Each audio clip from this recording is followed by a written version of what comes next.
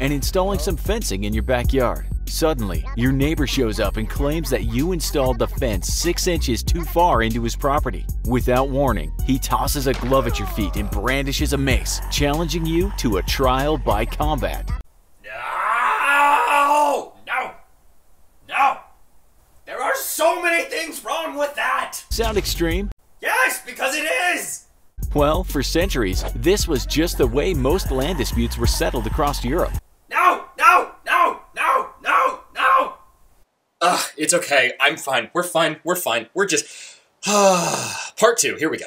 So this is part 2 out of what I expect to be a 3-part series of trial by combat. Mainly what we're going to be talking about today is the difference between criminal and civil trial by combat in the Middle Ages. But before we get to that, I want to very briefly recap part 1 as well as correct a mistake that I made in part 1. So part 1 discussed criminal trial by combat, specifically criminal trial by combat in England after 1066. First, trial by combat could only be made in cases where an appeal is brought. That is, a criminal action where it was one person suing another person for a criminal action. In 1166, once we get the system for indictment, that becomes the normal mode of making a criminal accusation. That is, 12 people are now bringing a person before a court rather than one person. But this doesn't get rid of the appeal entirely. The appeal still sticks around, though it becomes much less of the norm. Ultimately, though, it was up to the judge whether or not to declare trial by combat. If the judge thought you were guilty, then you were probably going to be guilty. It was only reserved for those very, very specific gray area cases. Now, a mistake that I made in part 1 was to say that we had nothing in the written code prior to 1066, and that's why we're only looking at 1066.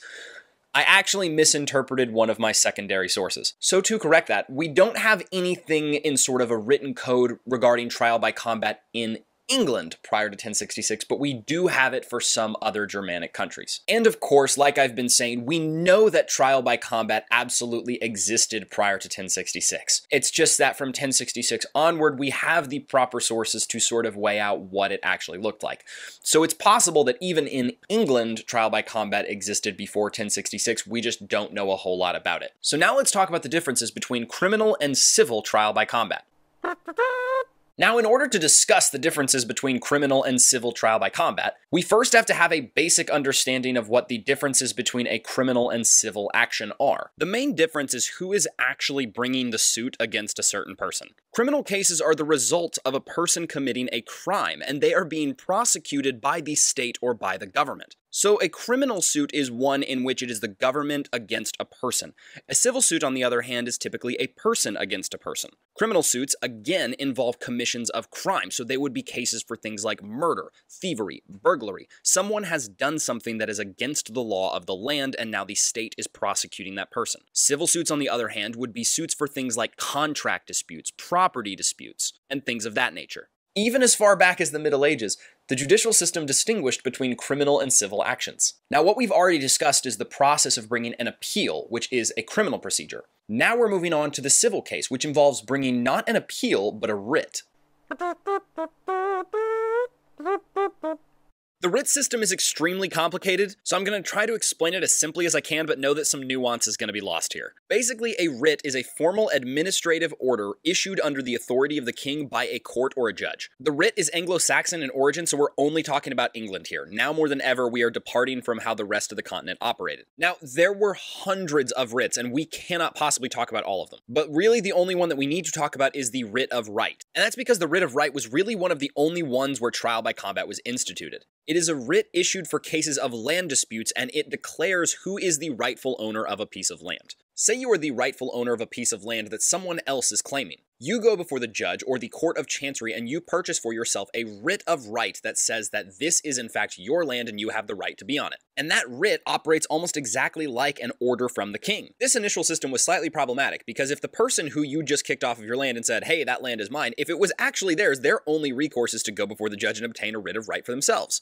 Then both of those writs would have to be resubmitted back to the court of chancery for them to figure out who has the superior right. This was a very expensive and time-consuming process, and eventually it evolved. During the reign of Henry II, writs essentially become like stock arguments or stock briefs that you could submit before the court. So if there's a dispute of ownership regarding land, you would purchase a writ of right from the court of chancery and then submit that writ to the court for them to figure out who actually owns the land. So you purchase the writ of right, bring the writ of right to the court, and then bring your opposing party to the court for the court to figure out who owns the land. Now, another thing that's worth mentioning is for the writ of right, we're talking about ownership, not merely possession or occupancy. If you were complaining about somebody else occupying your land, that might be something like the writ of trespass. So what exactly do we mean by a dispute of ownership? One common case is a case like we saw in the very beginning, a boundary dispute. You discovered that your neighbor built a fence 6 inches too far over into your land. And so now there's a dispute as to who is the rightful owner of this 6-inch sliver of land. We will get to why that video was problematic though, just bear with me. Another common situation is when you have two warring nobles promising their followers tracts of land. For example, Empress Matilda, daughter of Henry I and mother of Henry II, fought in a civil war against King Stephen, Henry II's uncle. During that war, Empress Matilda promised certain tracts of land to her followers, while King Stephen promised those same tracts of land to his followers. Ultimately, though, there wasn't a clear victor to the war. A peace was decided upon by both parties. Stephen would reign for the remainder of his lifetime, after which Henry II, Empress Matilda's son, would ascend to the throne. So now we've got a real problem. If nobody really won, then who actually owns the land? So one of the parties would purchase a writ of right and bring it and the opposing party before the court to figure this out, with the end result being that the court would decide who is the rightful owner under the authority of the king. And now, without further ado, we finally get into the role that trial by combat played into this system.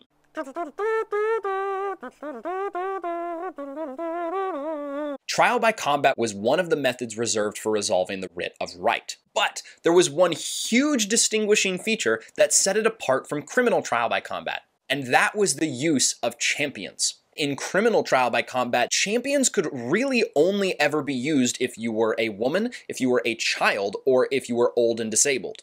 In civil trial by combat, on the other hand, anybody could use a champion. And as time went on, it actually became a legal requirement to use a champion. Around the 12th or 13th century, you were no longer allowed to fight in your own trial by combat. Now, according to them, this was because if one of the claimants died in a trial by combat, then it actually wasn't decided in favor of the victor because one of the claimants was now dead. It was actually an undecided case. But in truth, this probably wasn't the real reason. It was probably just a legal fiction, with the real reason being that they didn't want people going to combat and possibly killing each other over land disputes. Which brings me perfectly right into the next point. Unlike criminal trial by combat, civil trial by combat was not fought to the death. This is what always makes me go nuts. Whenever I see a video of someone talking about trial by combat, they usually fail to make this distinction that between civil and criminal trial by combat, one is to the death, one is not. A trial by combat in a criminal case was typically fought unarmored. Now, the level of weapons and armor that you were allowed to have varied by country to country, but it was almost always unarmored. Whereas a civil trial by combat was fully armored head to toe. Now, even in armor, there is still a risk that you could die. But they were not fighting to the death. They were fighting till one of the champions or one of the parties gave up. Imagine it this way, it was almost like sports gambling. You'd have two people, each represented by a champion, and the champions would fight. As they're fighting, it starts to look bad for one of the champions. That person, seeing it look bad for his champion, decides to go to the opposing party and negotiate a settlement. And that is one of the biggest major distinctions that nobody ever talks about.